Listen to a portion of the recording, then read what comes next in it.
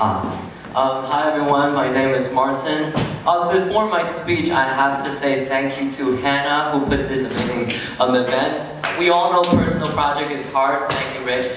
We all know personal project is hard, and I have to say this is probably the most general personal project of the grade.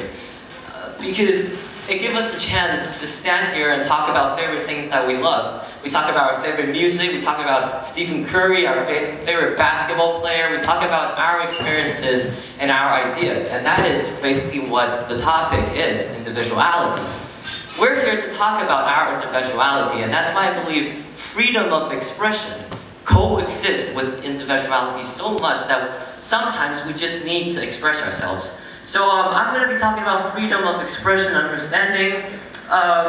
I would like everyone to just imagine for a second, if we take a newborn baby who's just arrived at the earth and then we don't speak a word to him or her, what would be the first thing that this baby says?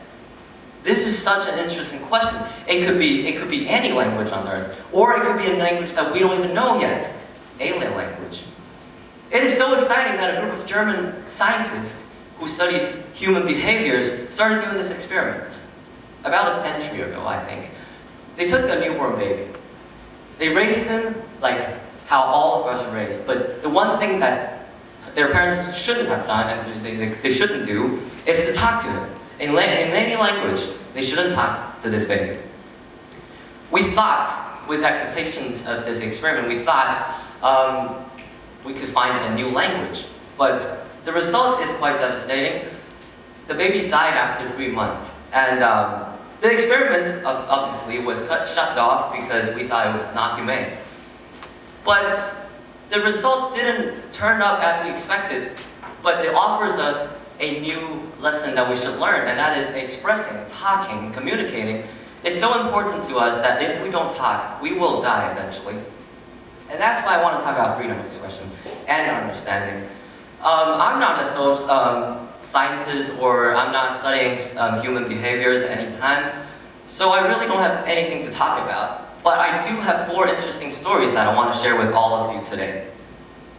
That is the story of my little cousin. My little cousin is very annoying. He's probably the most annoying kid on earth. Do you remember the time where we were like 4 years old and we just started talking?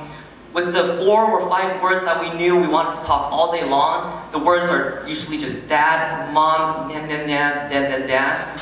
But those are the words that we want to talk with, and all day. My little cousin, he wanted to shout every time he sees a car drive through, and you know how many cars there are in Beijing. We were walking on the streets, he was just shouting whenever, car, car. He couldn't even say car, for God's sakes. And then I was so embarrassed because everybody was looking at us. And I just told my mom, can you just shut him off? And look at everybody looking at us. I'm just going to leave now. And my mom will always tell me, you were worse than this. And I thought, how is it even possible to be worse than a kid like this? I didn't believe her until I saw a video of myself running without pants in a park, screaming like an ambulance. I don't do that. I don't do that anymore. But that was embarrassing. But it is true that all of us had the urge of expressing. Just go to the title. So it works. Boom. That was the first story. His non-stop screaming. And when it's too loud, right, you can't really hear a thing. It's very hard to communicate in a loud environment. My little cousin was in kindergarten a few years ago. And you gotta, this is a really cool experience because you have to go into a pile of little kids and experience.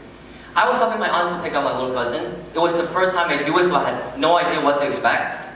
But the moment I walked into that door, that classroom door, I was confused. It was a mess. It was swirling. It was like the universe. It was like laundry in your washing machine. You can see these kids just swirling around. You can see these 2 little girls holding hands and just running and smashing everyone in the face, like they were trying to keep a unified height of the room. And then you can see these boys just pushing and then hugging and then pushing and hugging. It was loud, it was annoying. But as I look across the room, I see my little cousin at the corner talking to a little girl. And I was so proud of him. I was so proud of him, starting things early. It was mess, but then right there it was quiet. It was quiet, it was maturity. And I was trying to hear what they were saying. I was just trying to peek.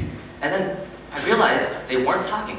I mean, they were trying to talk, but they were not establishing a conversation at all. All they were doing was just shouting at each other and ignoring each other at the same time. And it is absolutely amazing how they can still talk for 20 minutes. And that is the story about my little cousin and his nonsense communication. Eventually, my little cousin is a nice guy. He's like any other kids. He loves to play with Legos. I joined him with his stupid little project on Legos. It was about building a red race car. Being a responsible young adult, I know how to handle kids, right? I teach him how to do this. I teach him how to join the 2 little red blocks with a pick. I teach him how to do basically most of the work because he's young and I'm responsible. I know what to do.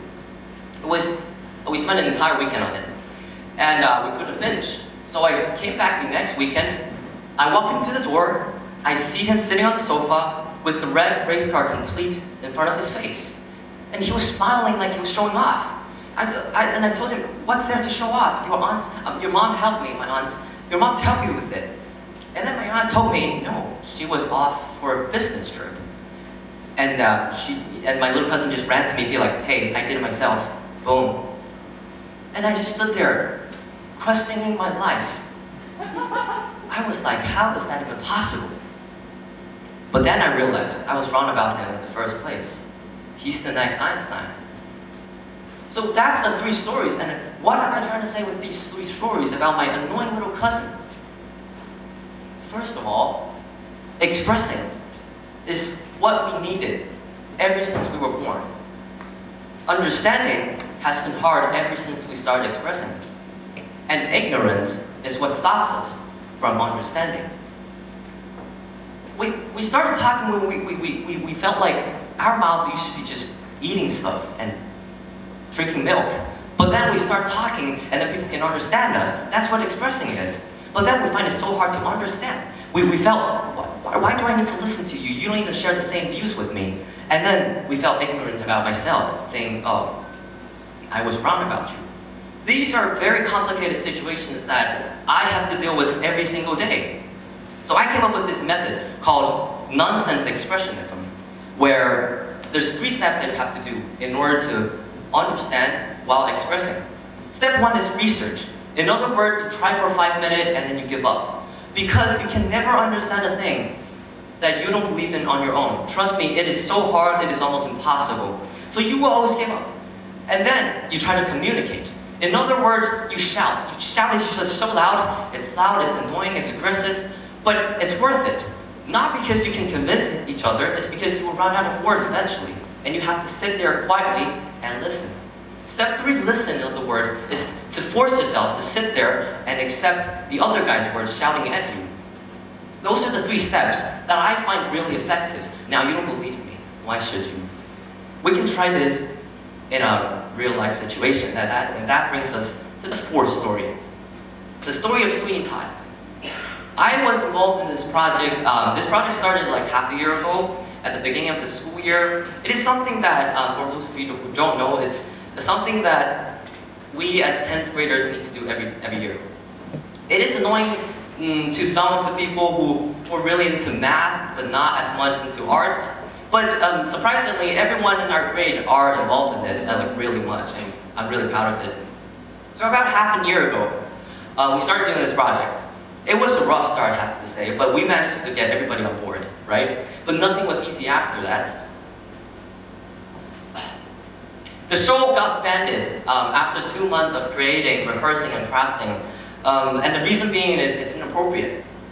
Of course, it was very confusing to me. I didn't understand it, so I kept my mouth shut. But I guess the conflict was resolved at the end.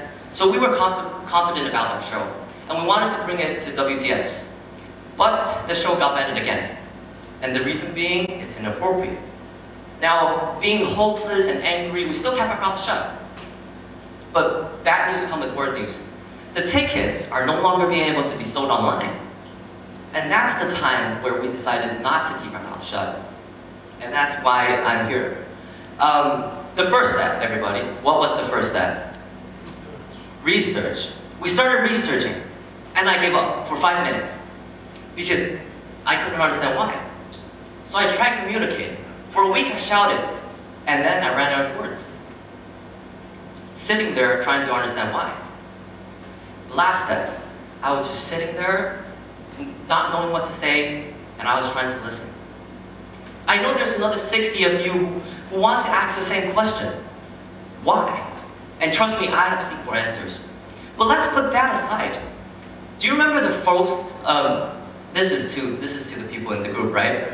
Actors of Sweeney Todd. Do you remember the first vocal rehearsal that we ever had? Yes. I'm telling you, it was a disaster. But look at us now.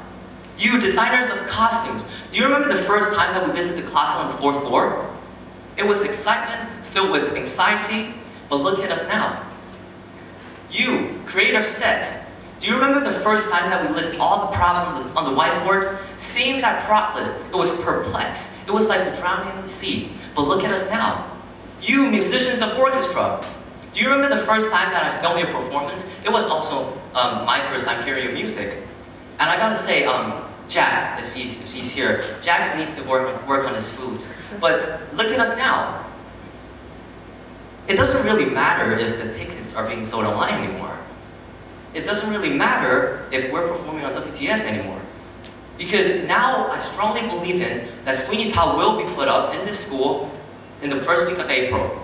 I can see us cheering backstage right there. You can see the entire grade cheering there and saying, we knew. How can I come to this conclusion, everyone? I was writing a speech because I heard that we can talk on TED, and I thought it was really cool. I was sitting on my desk, trying to think what to say. And there was so much that I want to say. It was 4 pages of words that are very aggressive. As time goes on, and I start practicing my speech over and over again in my bedroom, I start deleting words. I start deleting paragraphs. I deleted like 2 pages. And then what's left with me are the 3 stories that I wanted to share with you about my little cousin. And that is the result of research, communicate, and then listening.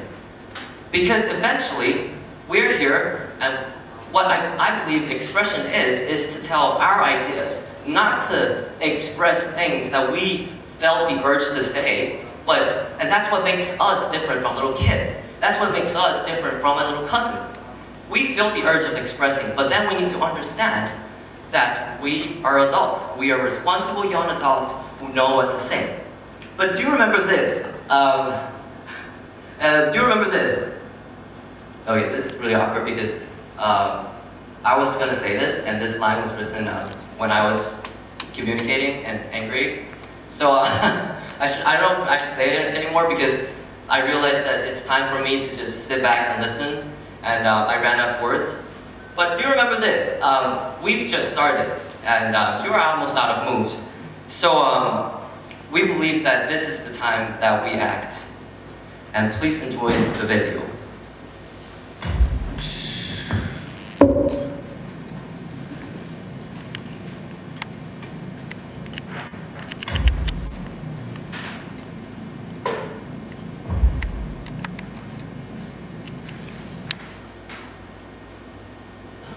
It's alright, people. We can just ignore the video. Boom! But you have an idea. Okay, right, don't worry. I didn't want to show the video anyways because, as I said, it was made a week ago and I changed a lot during this week. I'm going to tell you one last story about this morning. Half of the cast of Sweeney Todd were meeting at my house and we were talking about all these things that we thought wasn't fair and we thought was wrong. And after that talk, that 3-hour talk, and I just thought to myself, what's the point of shouting anymore? And I think all of us understood now that we shouldn't take this chance for granted. And I hope, okay, where's Sean? Sean, can you raise your hand? Oh, nice.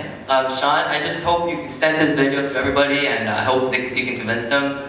But eventually I want to come to a conclusion saying, freedom of expression and understanding are all very important elements of our life, but eventually we need to know what's the time we stop expressing and we start understanding?